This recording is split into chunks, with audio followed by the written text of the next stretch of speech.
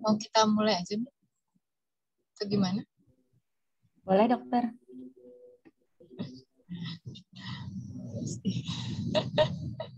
Baik. Mungkin saya sementara ini pakai off cam dulu ya, Mbak. Siap, dok. Dear doctors and residents, good evening.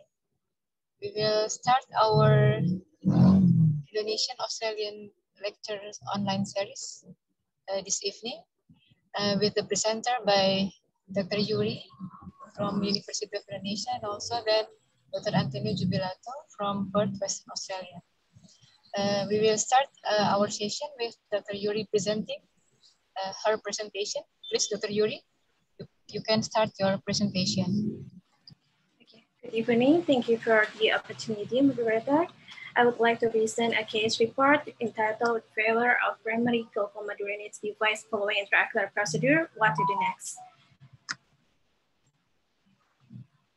And the patient was female, 37 years old, with history of cataract expression of the right eye in 7 years before admission, and the cataract expression of the left eye, suspicious of congenital cataract at 4 years before admission. At 6 months before admission, she felt blurred vision of the right eye, and the patient was diagnosed with asthma and was given medication with steroid and serotype. And at 6 months before admission, the patients come to the ophthalmologist in other hospital and diagnosed with the high IOP on the right eye, and it was 38 millimeter hydrogerum. In the initial visit in our clinic, she felt the blurred vision of the right eye become worsened, and she has therapy 4 kinds of glaucoma medication, which are betaxolol, acetazolamide orally, tafluprost, brinzolamide, and the patient was advised to stop the steroid from the ophthalmologist in other hospital. And this is the ophthalmological status that we found in the first visit. The visual acuity of the right eye was 6/60, with the best corrected visual acuity was 6/18, and the IOP was 23.5 millimeter hydrogerum with a deep anterior chamber, and the cup-disc ratio of the right eye was 1.0, with cupping, Bayonnet sign, and nasalization. While in the left eye, visual acuity was 6/6, IOP was within normal limit, and the cup and disc ratio also within the normal limit. And we diagnosed this patient with secondary glaucoma of the right eye, suspicious for steroid-induced glaucoma, and differential diagnosis with pseudophakic glaucoma. So we continued the therapy from the previous hospital, and we plan to do the visual field test with 24-2 test pattern and follow up for the IOP after 2 weeks. And 2 weeks after the initial visit, we found the IOP get higher, become 30 millimeter hydrogerum, and we continued the glaucoma medication, and we plan to do Ahmed implant for the right eye. And at 3 weeks after the initial visit, it was the 1 day after the Ahmed implant surgery, we stopped giving glaucoma medication, only giving antibiotic and also steroid topical. We found that the IOP was within normal limit. It was 10 millimeter hydrogerum, and the bleb was formed. At 1 month after the surgery, the bleb becomes broad and medium high. We found the IOP rise into 48 millimeter hydrogerum. So we gave the glaucoma medication, which are brimonidine and combination of tafluprost and timolol 1 times of the right eye. And in the 4 months after the initial visit, or 3 months after the surgery, we kept the IOP under control with our medication, and we continued the medication with brimonidine and brinzolamide. But the patient said that 1 month Later, 1 month before this visit, the patient get TCP at other hospital. And 5 to 9 months after the initial visit, the blood still high, and the patient still consume latanoprost, cartiolol, and brinzolamide. That the IOP slightly rise, becomes 21 to 23 millimeter hydrogerum. So we plan to do blood aspiration and 5 FU injection. On one day after the blood aspiration and 5 FU injection, the blood was high, and the IOP between the IOP can under control. It was 19 millimeter hydrogerum, and we continued the glaucoma medication before, and 3 years and 4 months after initial visit, we found that the IOP is still under control, but the lens position was subluxated to the inferior part. The cup and disc ratio in this visit was the same and from the previous visit. And so we consult to vitreoretina division to undergo the first plan of vitrectomy and exchange the IOL. And 3 weeks after the surgery, the patient still consumed flumetolone 4 times a day for the right eye. And we see the blood still high in this patient, but the IOP rising becomes 25.6 millimeter hydrogerum. So we continue to give the glaucoma medication and plan to do IOP evaluation monthly. And fortunately, the IOP can be controlled at 4 months after the surgery.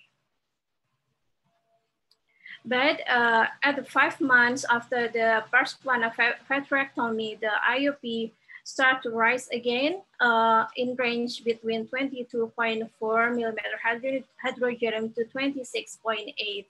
The lab showed it was low, and the IOP of the left eye also rising, become 25 to 48.3 millimeter hydrogerum. So we diagnosed this patient with primary open-angle glaucoma with differential diagnosis of steroid-induced glaucoma. This is the last follow-up in our clinic in the February 22nd, 2022. The visual acuity of the right eye was 6/7.5, and the left eye was 6/6, and the IOP still uncontrolled on both eye. In the right eye, it was 22.4 millimeter hydrogerums, and in the left eye was 38.8 hydrogerum.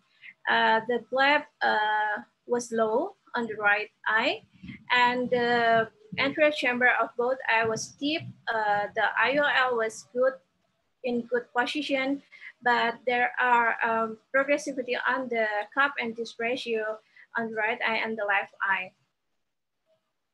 This is the Humphrey visual fit test that performed by the patient in the first, third, and fifth visit. On the first visit, we can see the mean deviation of this patient was 32.90 decibel. It shows that this patient has a severe glaucoma stage on the right eye.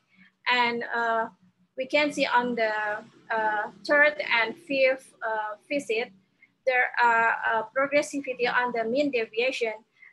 It was about -2 decibel per 2 year, or about 1 decibel every year. And we also performed the ganglion cell analysis. We can see the average of the GCC, or ganglion cell complex. It seems to be stable from the first to the 5th years. And this is the optic nerve head evaluation, OCT evaluation. We can see there was thinning on the superior and inferior RNFL thickness. And in the 5th years, we can see there are progressivity on the inferior RNFL thickness. In 4 to 5 o'clock part region, we can see from the the first test, the thickness was still showed normal, and in the 5th year there was a progressivity on the thinning of the RNFL. So in the last visit, we assessed this patient with PYG with different diagnosis of steroid-induced glaucoma of the right eye, post-Ahmed implant, left aspiration, F5 FU injection 1 times, and micropulse 1 times. And also the ocular hypertension of left eye and pseudophakia of both eye. We continue to give medication, glaucoma medication, which are travoprost, timolol, brimonidine, and brinzolamide, and also acetazolamide orally. And we consider to do the further treatment like second GDD implant of the right eye, or second CPC capsule excision, or flap aspiration, or piggyback GDD. So what to do when failure of the primary glaucoma lens implant surgery? This is one of the literature that I found from a few literature that evaluate the efficacy of further treatment after the failure of primary lens implant.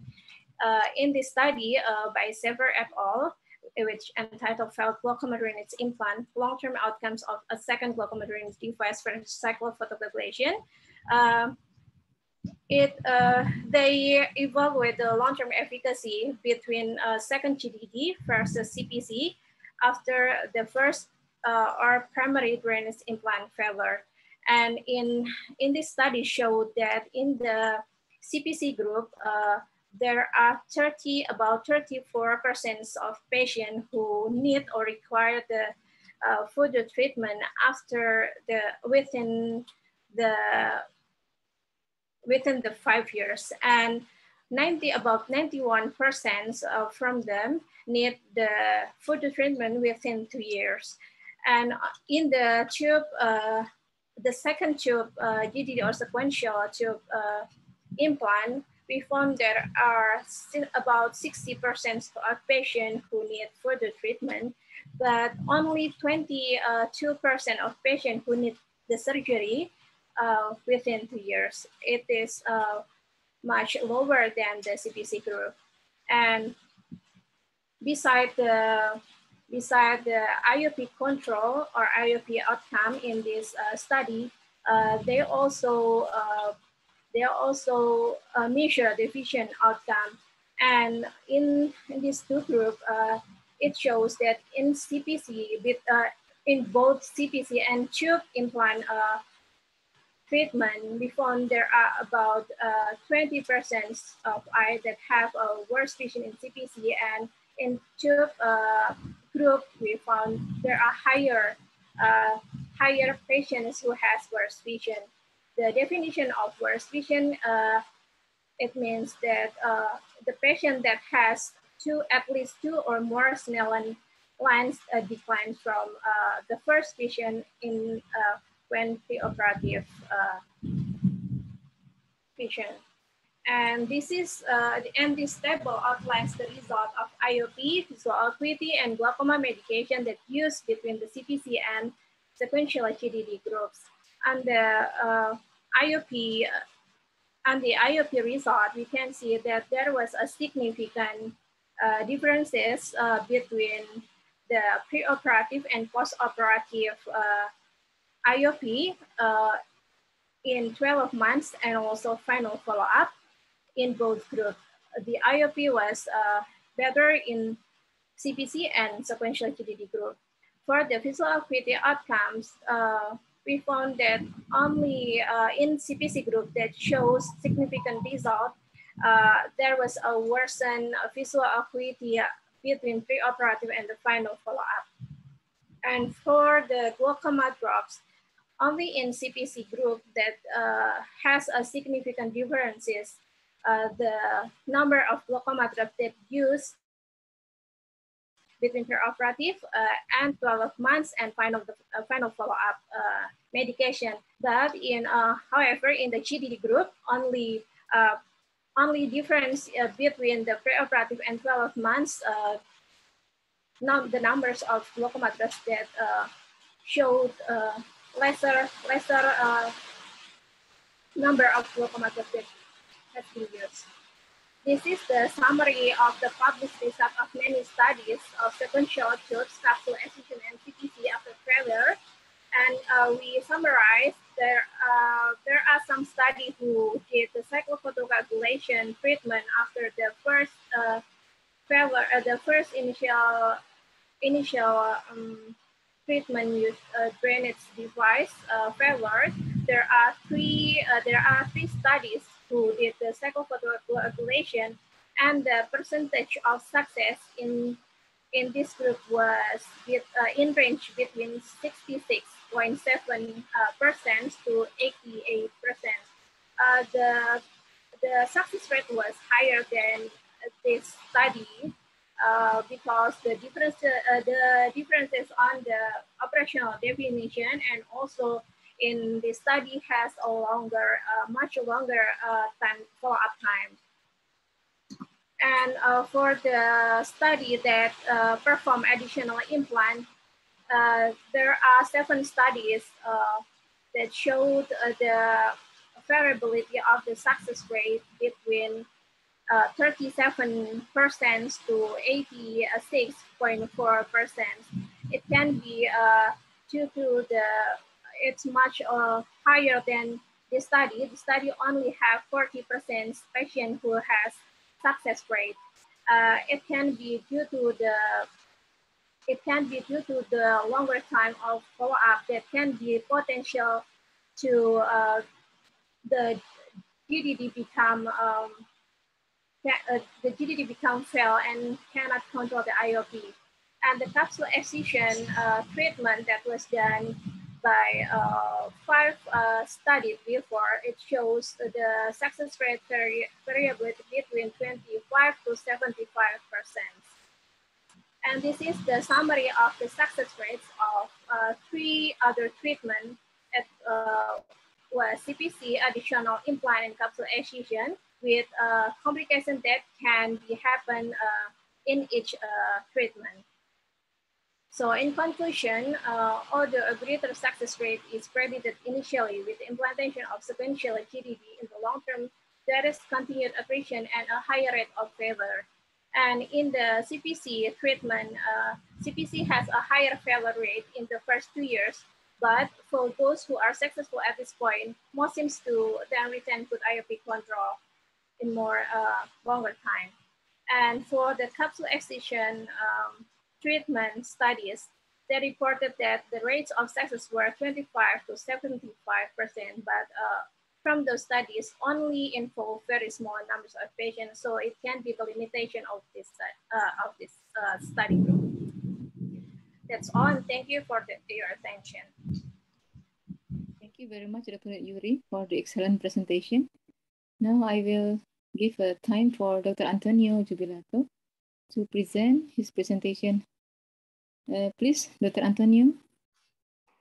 Thank you. Thanks for a nice case. It sort of links in with my talk. Hang on, let me get me on the screen. Is that on? Yes, Dr. Yep. Anthony. Okay. Now, I thought I'd go back a little bit, because part of the problem with the decision making in failed glaucoma drainage devices is how you got there in the first place. Now, we all know that we've generally reserved GDDs for our complex glaucomas, and for most of those cases, it's pretty much established that we go straight to a GDD in most cases. So phakic glaucoma, eye syndrome, epithelial ingrowth, neovascularization, patients with significant conjunctival scarring and trauma, and patients that have had complex ocular procedures. So we sort of do that, but there are some caveats on that. I have put this little slide up here just to mention, sorry, you're going to try and get this out of the way. A new implant that you probably all now heard of, which is the PAL, which you're probably going to see more of, with the advantages of a smaller lumen and probably a better profile in terms of insertion. So that's only just been registered in Australia. I'm not sure if you have it available in Indonesia, but I think that may take over the implant scene. Right, I'm also just going to pass back to this, because like I said to you, part of this talk is just going backwards a little bit to make sure that we don't jump into tubes too early. And most of you remember this, the TVT study. I've really only brought this up just to, because there's a little bit of a push, and certainly even out of New Zealand with the Multino, of looking towards GDD as a primary procedure, or even after fairly minimal surgery. And the TVT suggested that in fact tubes may do better in the long run. The trabeculectomy is out at 5 years, but that study had a lot of issues with it. In particular, there was a bit of selection bias, because as part of the study group, you already potentially have had a failed trabeculectomy. So whilst the cumulative probability of failure was in fact better in the tube group than the trabeculectomy group, I think it was very biased. So really more put this up just to remind people not always to believe everything you hear. I mean, sure, GDDs do well, and sometimes they do better if people haven't had lots of prior surgery, but I'd be a little bit cautious.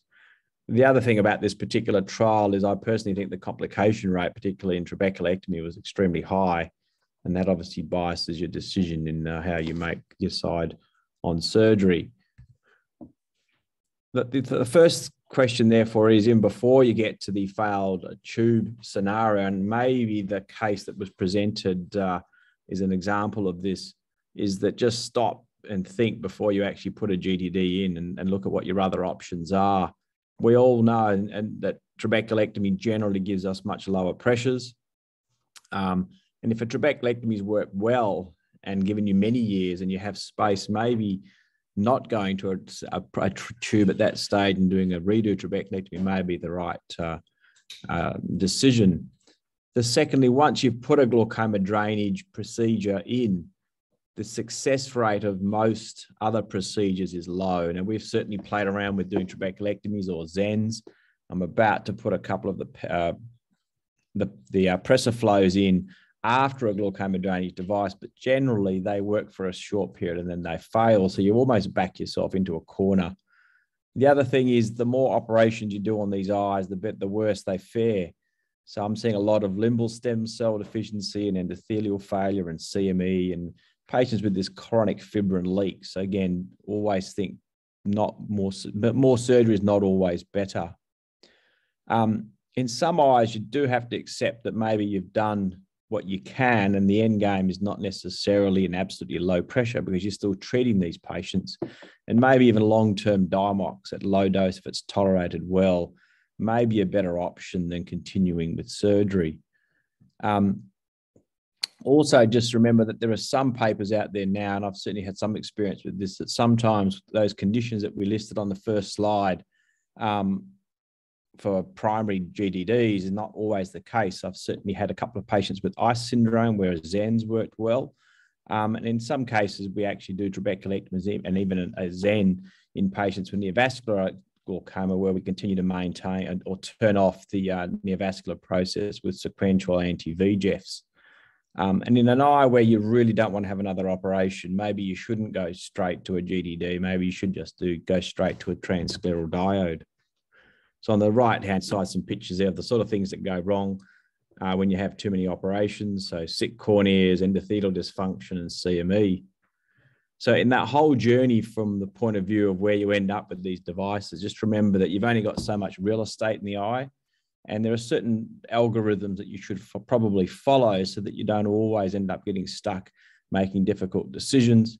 So I certainly keep the nasal quadrant now. I'm not sure whether Zen is taken off much in your part of the woods, but the nasal quadrant to me now belongs to the Zen ab interno. It's not an area I generally use. The section around the 12 o'clock is owned by the trabeculectomy, which I still think on an overall basis is the gold standard for pressure reduction. And generally I try and keep my GDD devices temporal. You can mix and match them a little bit, but that's sort of where you're sitting, and you should always think about where you put your surgery so that you've got a backup plan if one of them fails. I'm going to put this in again just to say, well, hang on, if you're looking at an eye that's had a failed trabeculectomy, before you jump straight to a tube, maybe look at some other options. And again, this is a Perth-based. I looked at my own series of Zens that I've put in post-trabeculectomy. We had about 12 in this series. And the take-home message is that it does extremely well. almost surprisingly better than I would expect.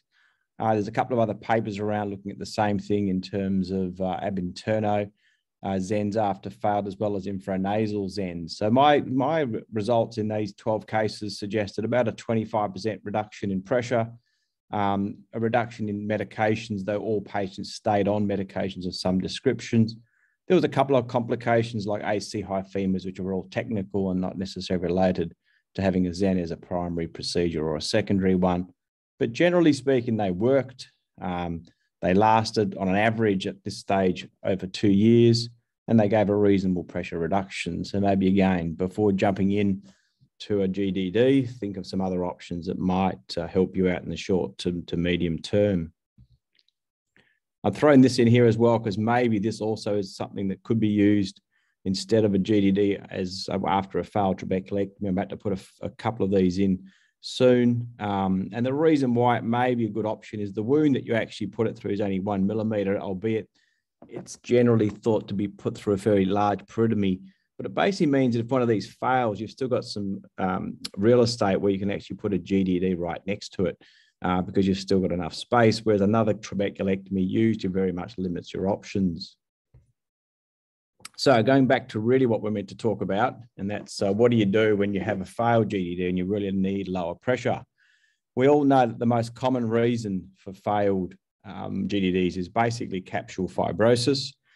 And as your resident registrar pointed out, excision of the fibrous capsule is an option, but the success rate at 2 years is relatively low. This is just a ballpark average, but it fits pretty much with the numbers that you saw. I've heard of people also needling with antimitotics in the early phase. I personally haven't had that experience, and I'm not quite sure why, but I don't seem to have that many patients that have aggressive early hypertensive phases that are very prolonged. It could be the nature of our population in terms of the Caucasian conjunctiva, but I certainly haven't had to manage that in a serious way in many cases. If you talk generally at glaucoma meetings, the people that do this, they've sort of got no other option in terms of pressure management. And in fact, most people accept that it's only a short-term solution. You're then basically looking at either a diode laser, either admitted via transscleral or endodiode or even micropulse I've tried, or you look at a secondary GDD device, either a second tube insertion as a separate procedure or a piggyback GDD. They've probably got similar success rates, but different advantages. So when you're looking at an eye to try and therefore decide what your best options are, remember that most of these cases, you're not looking for massive reductions in pressure, and you're not going to get them either. Most of the papers do only get pressures down around the 18 or so millimeter mark at best in most cases. What you really should look at then in terms of making your decision is very much a detailed anatomical assessment. You want to look at where what the anterior chamber depth is in the presence of PAS. Ultimately, any tube that you put in is going to affect the cornea, and the distance from the tube to the cornea has been shown to be extremely important. So always look for options if you're putting a second GDD or putting it into the sulcus or the pars plana. You definitely need to assess endothelial function and warn the patient of the high likelihood, and it may be quite delayed in 10 to 20 years' time of endothelial cell dysfunction. You want to know if the eye is prone to uveitis and CME, as certain interventions are likely to increase this more commonly. You really need to poke around the conjunctiva. You've got to assess what your real estate is and where you can put things. You've got to decide before you go into theatre whether the conjunctiva is mobile enough. The presence of diplopia is important because, again, you don't want to be putting extra GDD devices where this is already present. The target IOP, as indicated, whether the patient's got other ocular morbidities like a penetrating keratoplasty or a DSEC. And the other question that's really important, I think, in the survival rate of any second GDD, whether it's piggyback or a de novo one, is the success rate of the first tube. In our experience, if the first tube failed, often the second one will do likewise. So looking at the piggyback GDDs, this is a paper that was actually published by one of our fellows along with Dr. Morgan, where basically we've essentially plugged a second GDD into the capsule of the first. So the little schema on the right here, I don't know if my mouse shows up, showing a perimetry here, which has isolated the conjunctiva adjacent to the primary tube and exposure of the superior rectus. We basically then hook the superior rectus, attach a GDD device. Nowadays, we tend to use a truncated barbell because we can easily slice off one of the wings and it's a fairly nice profile. You effectively pass the tube, which is tied off under the muscle, and then insert it into the capsule of the tube, of the primary tube. We put that bevel down and we make a small incision underneath just to ensure that the actual ostium doesn't get occluded. When you're doing this, you do end up leaving a hole in the capsule. And so generally we leave the eyes full of viscoelastic and be prepared to re-inflate the eye if required after 2 to 3 days, as generally the viscoelastic hydrolyzes, and you can get a significant amount of peritube leak from the insertion point because the capsule is fibrous and it's not a tight insertion. In the series that we've published here, there were 17 eyes with a mean follow-up of about 6 years. And as you can see, what I was saying before, the sort of pressures you're going to get are not sort of amazingly low, but they're better than where you started. So a mean pre-IOP of 27 down to 18. And at last follow-up, which is at about 6 years, about a 40% success. And this is a fairly common number down the track with a bit of an earlier success rate in the first year or two. A lot of these eyes did end up requiring further surgery.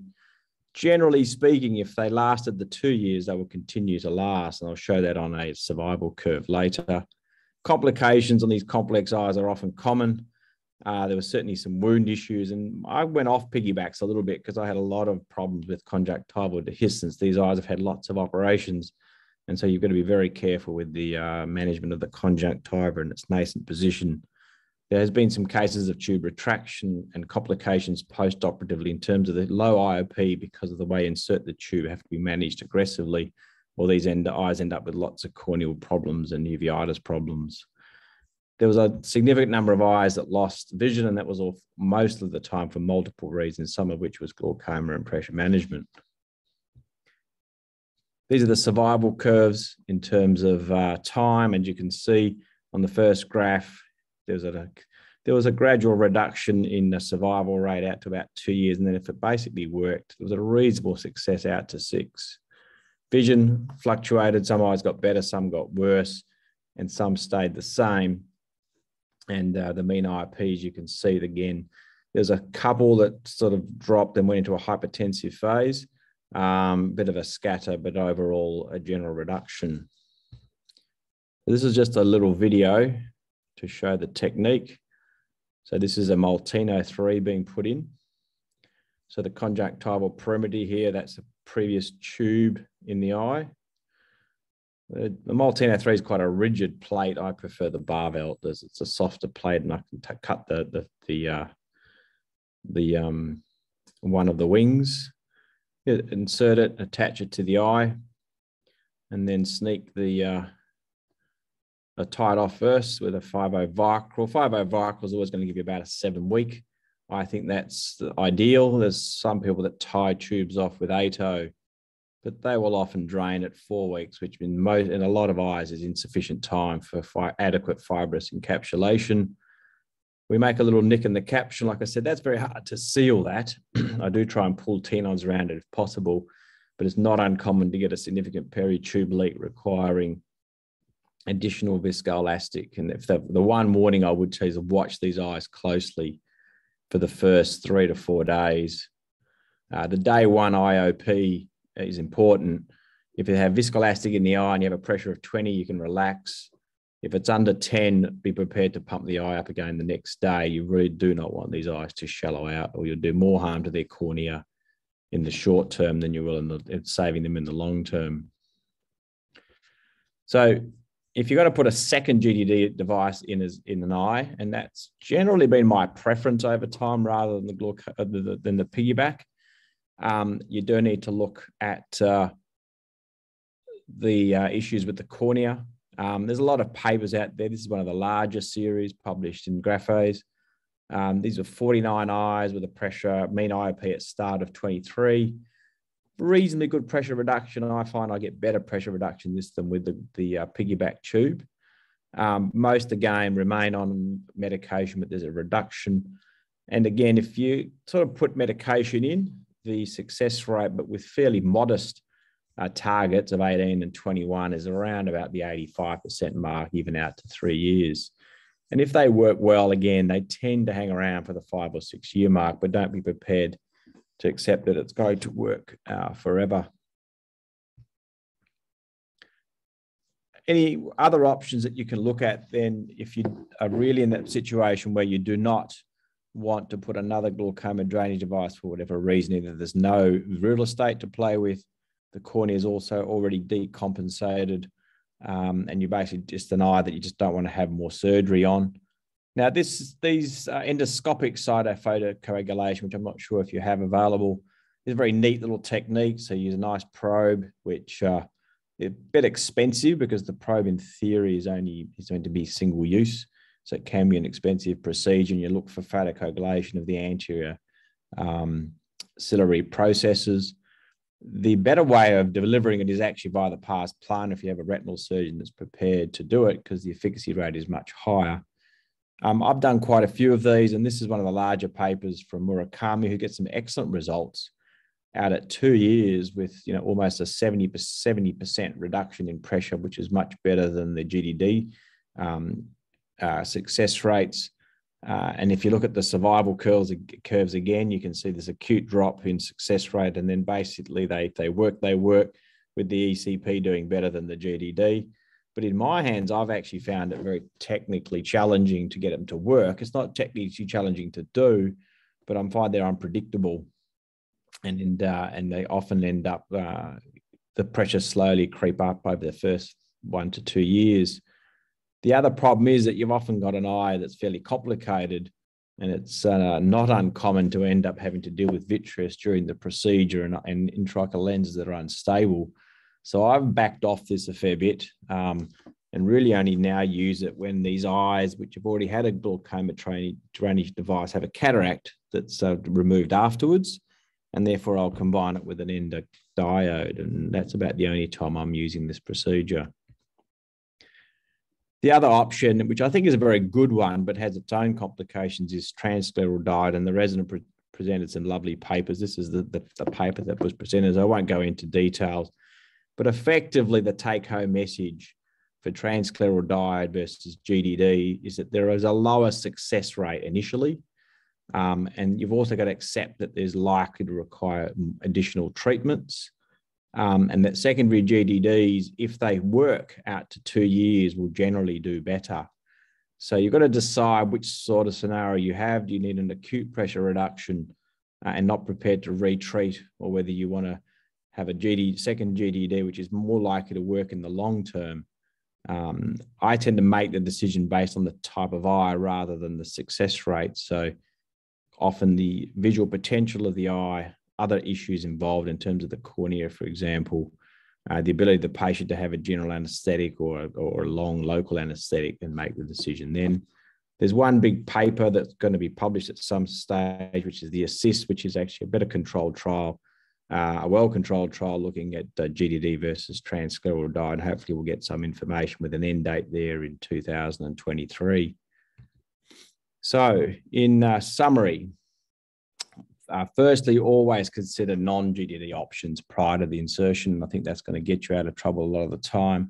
A very good surgical assessment prior, looking at the conjunctiva, the anterior chamber depth, and the sulcus availability, endothelial function, and other comorbidities. I've sort of put this in a little bit of an order as to generally what I do, and I'm generally tossing up, therefore, between the transscleral diode and a second GDD in the eye. The transscleral diodes, I think, often get you out of trouble. It's a relatively straightforward procedure, but I tend to avoid them in neovascularization and uveitis. I think almost all eyes that you laser transsclera with NVG eventually will become hypotenuse, and that's been my experience. And it sort of makes sense. You're dealing with a compromised vasculature. They're probably my procedure of choice in eyes with already a compromised cornea.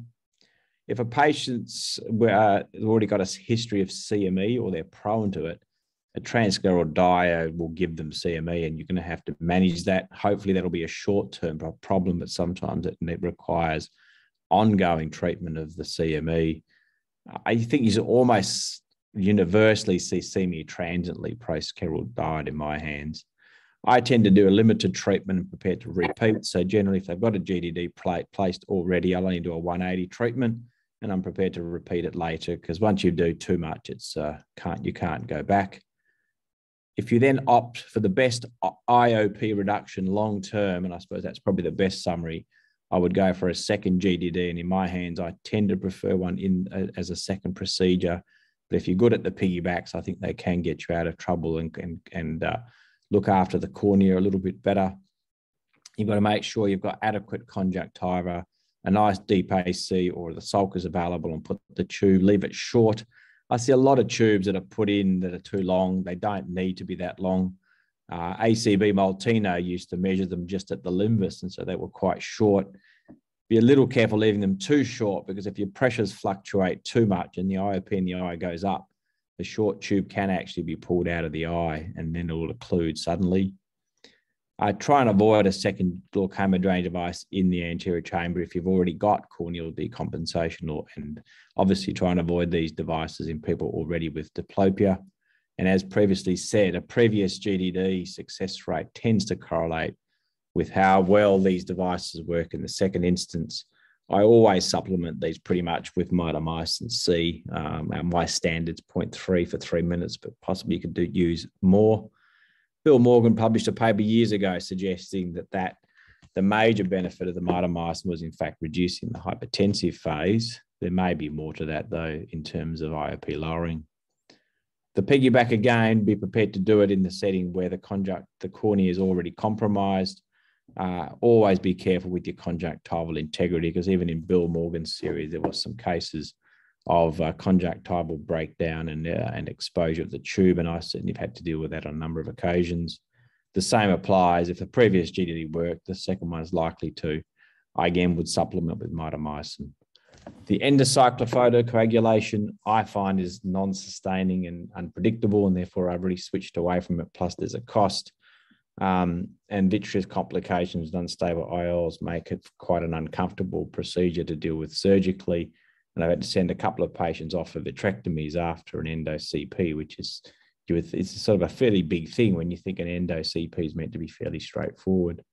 And like I said, the only real time that I'm using this technique now is when I do a cataract in an eye that's already got a tube and I want to lower pressure. Okay. Thank you, Dr. Anthony. Now we will proceed with the discussion. There are already two questions for Dr. Antonio. Mm-hmm. The first one is from Dr. Vidya. What is your strategy in maintaining patients on long-term Diamox? Do you adjust dosing or do renal function testing regularly? How long can you keep patients on Diamox? Thank you. Okay, so firstly, I think the dose is important. Very few patients will tolerate more than 1 to 2 Diamox a day. Some of these eyes are very sensitive to aqueous carbonic anhydrase inhibitors. So in fact, sometimes that is enough of a dose. I wouldn't keep people on anything more than 2 a day. In terms of renal function, I find that it's not, I think the body adapts to these things. And so, yes, I'll certainly test them or get the general practitioner to test them early. But once you've established on them, probably no more commonly than every 6 months for UNEs. I don't tend to test for anything else. The rare causes of blood dyscrasia, if they happen, they happen. You're probably not going to pick them up by routine screening. What was the second part, third part of the question? Testing regularly, and how long can you keep? Look, I've kept people on it for years. Yes. If you have an eye that basically sometimes you've got to be a little careful. There's a point in an eye's life cycle where more surgery is not better for it. I mean, my comment on that case that was presented was, I think we've missed the boat. That patient had very little field. The likelihood of that eye surviving for many more years is probably fairly low. Admittedly, their pressure was very high, But I think at some point you've got to look at an eye and go, how much more can I do? You have treated it, you've reduced their pressure, but an eye lying around with a pressure, say at high teens or low 20s, but it's come down from a pressure of 40 and you're avoiding other surgery and you've almost got no field left and you may already have a compromised cornea, maybe the better option is just keeping people on Diamox. But I've kept them on it for years, haven't had a problem. 1 to 2 tablets a day is acceptable. And don't forget, years ago, people would have taken those. They had very few other medications. So long-term Diamox, whilst it may not be perfect, is probably quite safe, unless you get unlucky and get a blood dyscrasia. But probably the worst thing that can happen to you is you get kidney stones. I have one, Dr. Antonio, with patient with blood dyscrasia. Yeah. Yeah. Every medication is going to have something. Yeah. Yeah. And then there is another question, Dr. Antonio, from Dr. Mita. The question is, how early would you normally consider to do needling with antifibrotic agent after GDD procedure with hypertensive phase?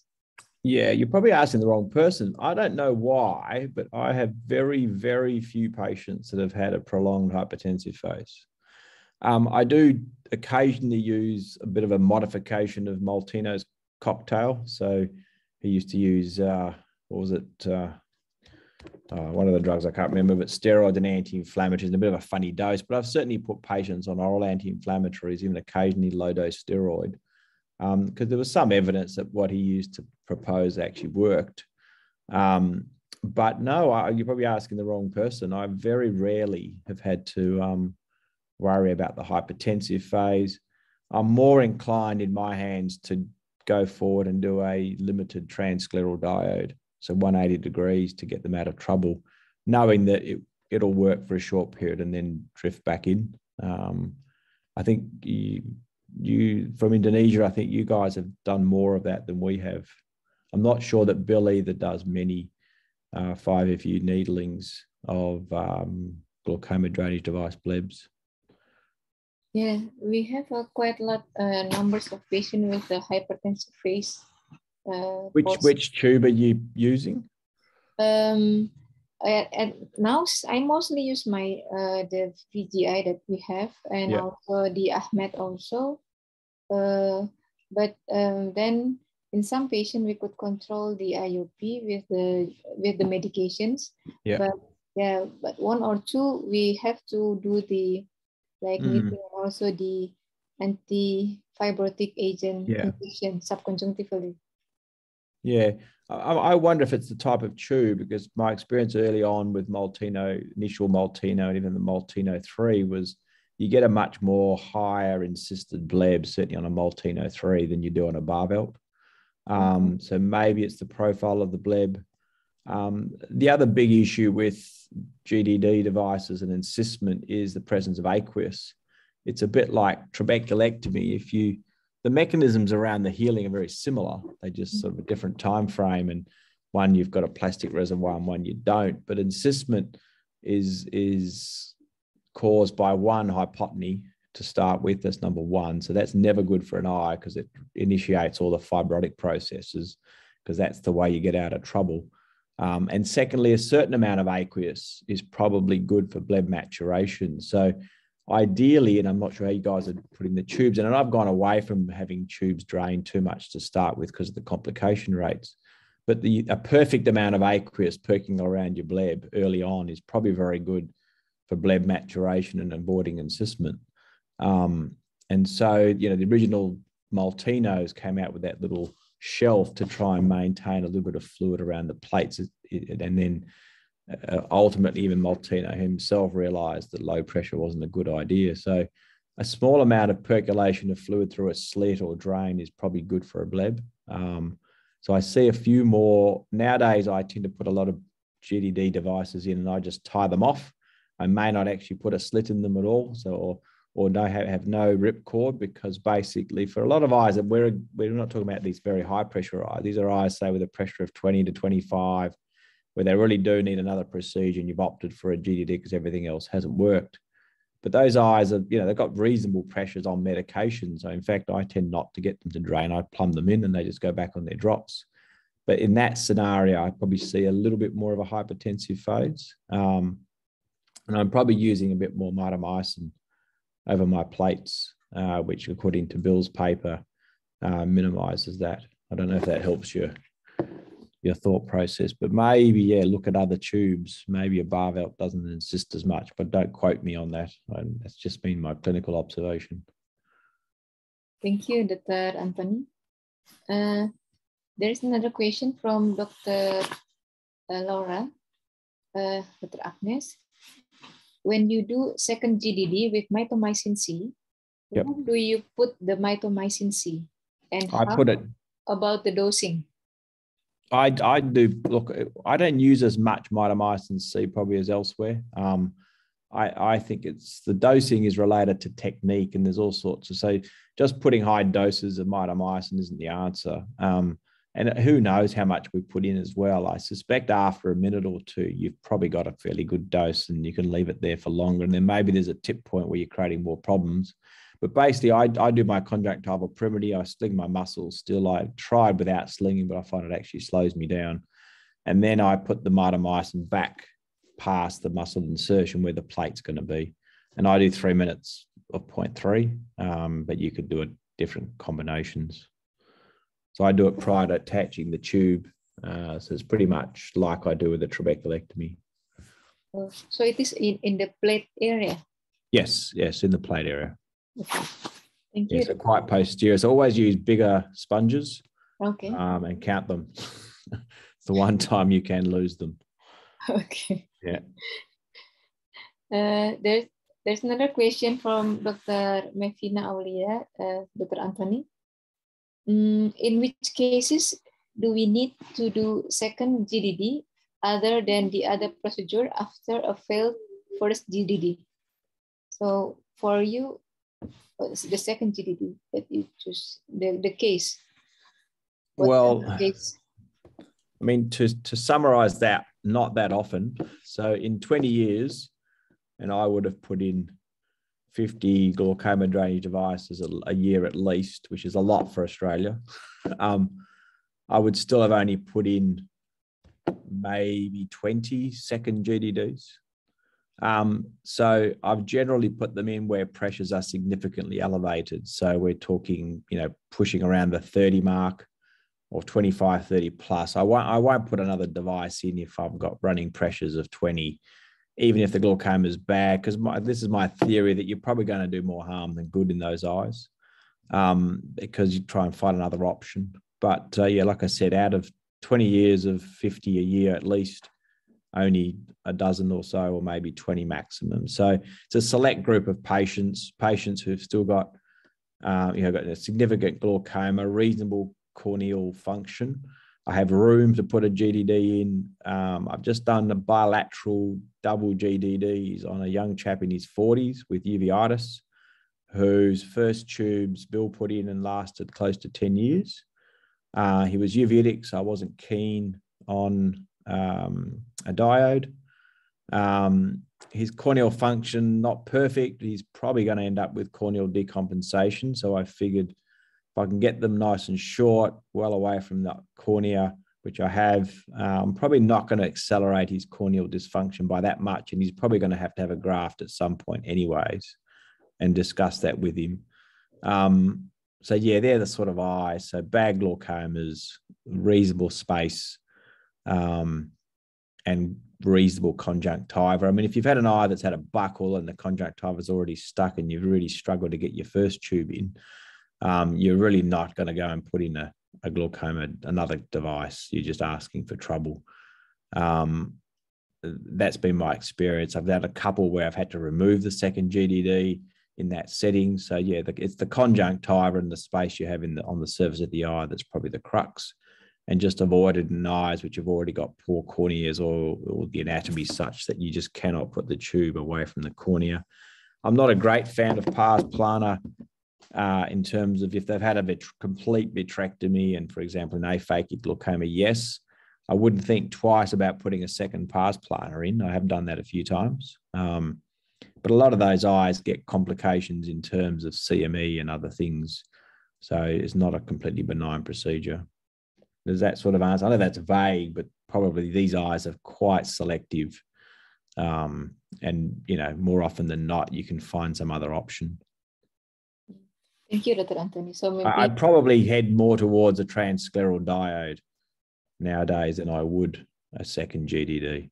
do you considering also the visual acuity in those cases? Yeah. So, you know, visual function, I think sometimes we base the number and forget what the eye is like. And I think the case that was presented, now you've done everything you've done, it would be a good example of where do you draw the line in terms of aggressive surgery, because that patient has very little function left. Anything you do is likely to compromise their vision more so than the actual pressure is.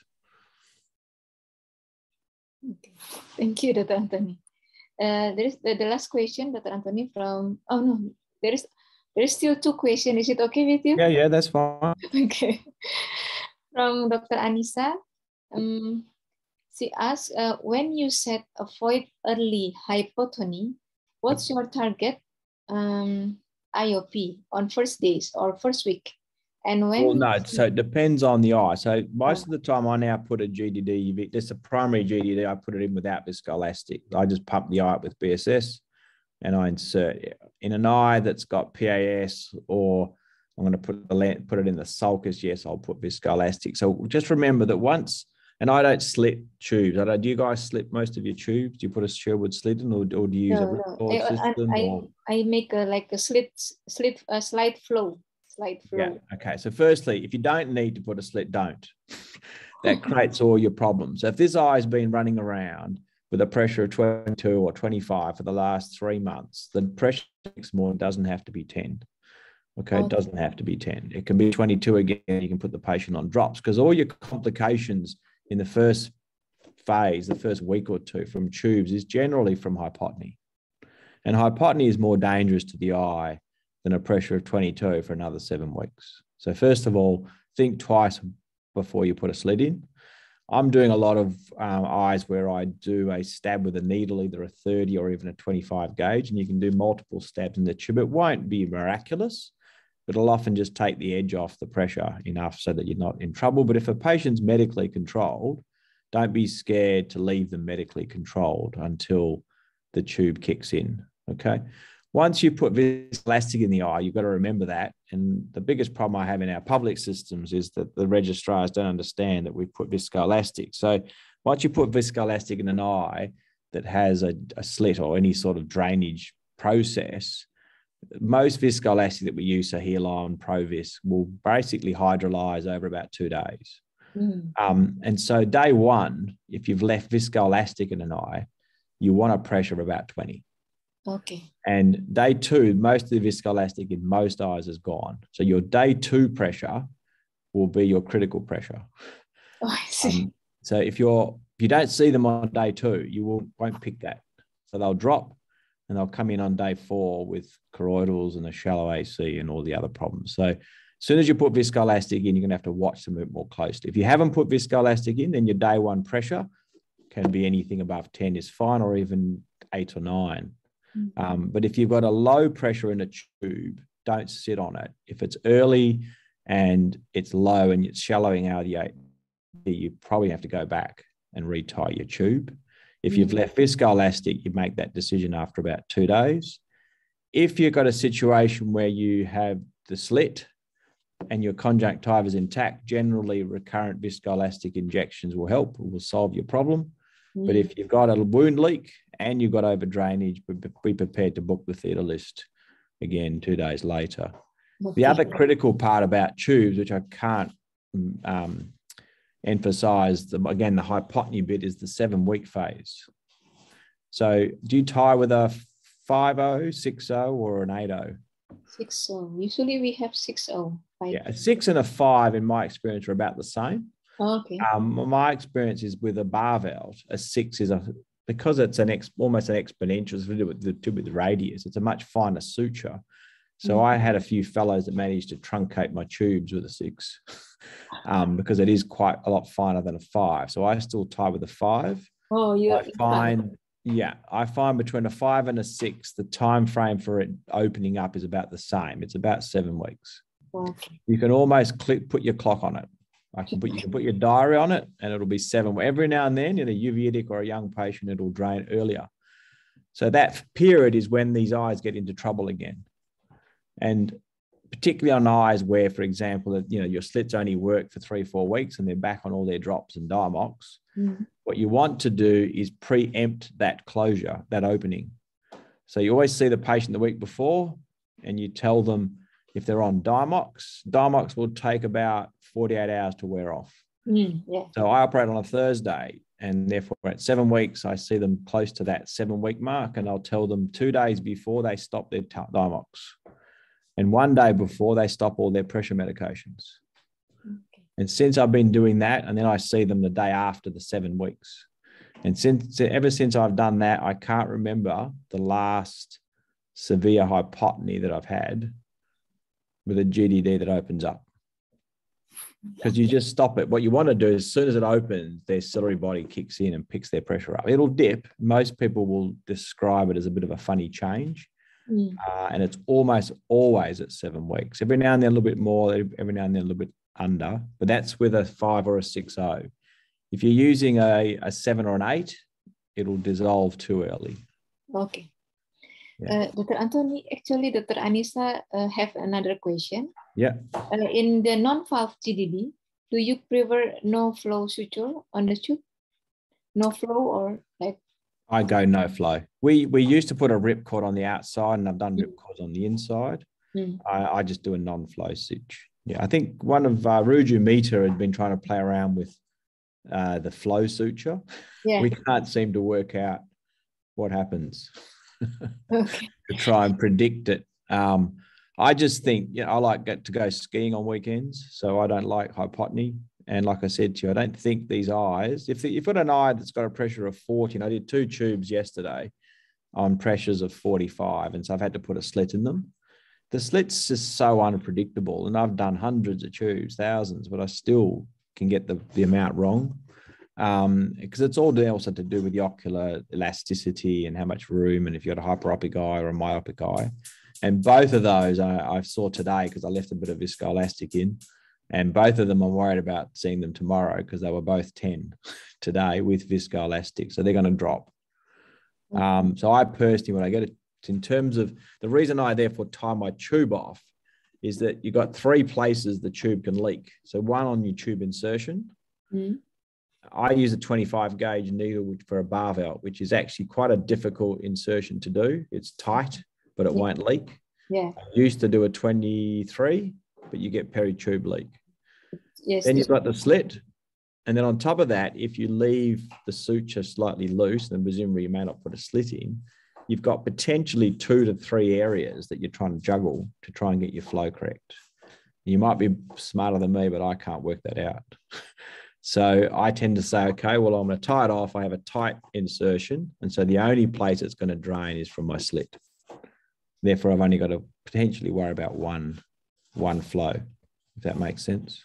Yeah, I could understand that. Okay. The last question from Dr. Andi Marsa, Dr. Anthony. How long should we wait after glaucoma surgery, such as trabeculectomy, to start considering for GDD? And what are the important considerations?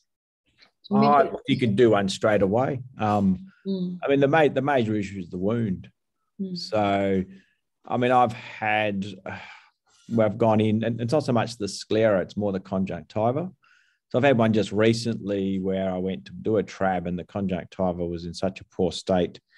It was actually post-Zen, and we're having some issues with post-Zen with mitomycin C subconjunctivally causing scarring. Oh, I see. Yeah, so I went in to put a trab in, and basically I could not get a conj that was going to be watertight. So I did a GDD, I think, at 4 weeks, but I probably could have done it at 2. But it all depends on the conjunctival surface. So yeah. As long as you can then maintain a watertight closure, you could in theory do one the next day if you had to, or a week later. Obviously, the longer the better but within certainly by 4 weeks, you've got enough healing that's fine. But even by 2, I reckon you may get, depends on what incision you've made. But I don't think it affects. It's more the conjunctiva and creating the watertight closure rather than the success rate of the tube. It's about the conjunctiva. Okay. Presumably in that setting, you've got a very high pressure. Therefore, you're going to have to go in sooner rather than later. And obviously pick where that's a little bit like what I said about the real estate management. So my trabs are generally done at 12 o'clock to slightly nasal now. And I encourage temporal flow. So I do 3 releasables. So I get them to flow temporally. My nasal stitch rarely comes out. And then I've got room for a Zen if I needed it. Okay. If you had a trab that was failed, I'm not sure if you've got Zens in that setting and the conjunctiva was reasonable, you may opt to do something semi-permanent like a quick Zen to control the pressure. Whilst if your conjunctiva was watertight enough, and then let the tube, put the tube in later. Because the problem you have, you've got a high pressure scenario, you need conjunctival closure if you're going to have a slip for it to drain. Otherwise, you're going to be in trouble again. Yeah. We have our glaucoma patient usually have a very high IOP, because especially for the secondary glaucoma cases. Yeah, I mean, look, you're going to have to put a slit in. And like I said, I just prefer to have one thing I have to worry about, and that's the size of the slit. And even I get that wrong sometimes. Thank you, Dr. Anthony. I think that's all. Everybody, I have read all the questions from the participants, and it's already 12:20. So we should end our discussion. Could we have taking photo, Dr. Mita? Yeah, I can do that. Yeah, and maybe put out the spotlight. Yeah. And I hope the participant can open their videos.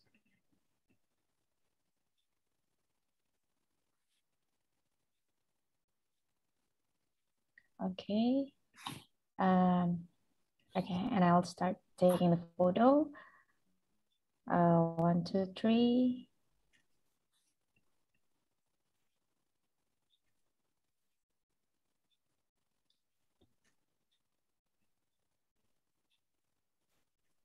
Yeah, I think that's all. Thank you, Dr. Anthony, for your sharing. It is very nice to have your talk here. Hopefully someday you could do again this online lecture with us. Sure, no problem. Thank you very much. We are very thankful for your presentation, and also Dr. Yuri. Thank you for the presentation. And I will end this session. Thank you very much. Good night, everybody. Hope you have a nice day for today. Thank you. Thank you. Bye.